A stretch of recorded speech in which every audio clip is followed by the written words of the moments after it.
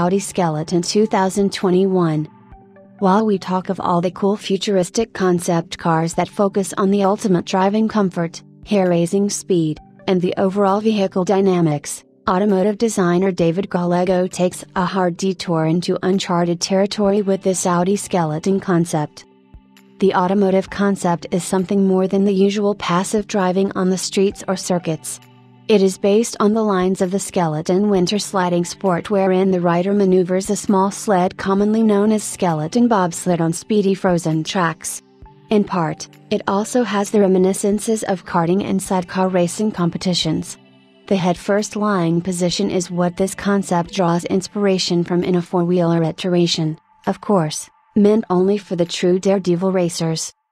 The designer combines his inspiration with the Bauhaus philosophy to give this niche Audi concept a definitive linear and geometric form. The aesthetics of the concept reveal the nature of objects, such as an inhaler, bicycle's front frame section, and even a modern door handle. The result, an authoritative Audi four-wheeled race car that takes the rider for an unprecedented spin on the racetracks.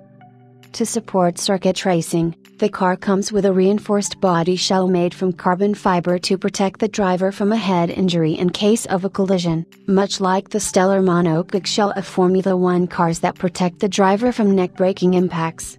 The driver sits precariously close to the front wheels, and the electric-powered racing demon has batteries on the side pods, just ahead of the rear wheels.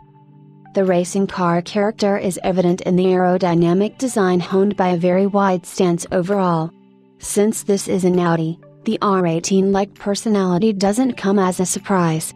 Most of all, I love the combination of the adrenaline-inducing skeleton bobsled design with an electric-powered race car. It is certainly unique. Would something like this actually be feasible as far as driver safety is concerned? That's a hard call to make.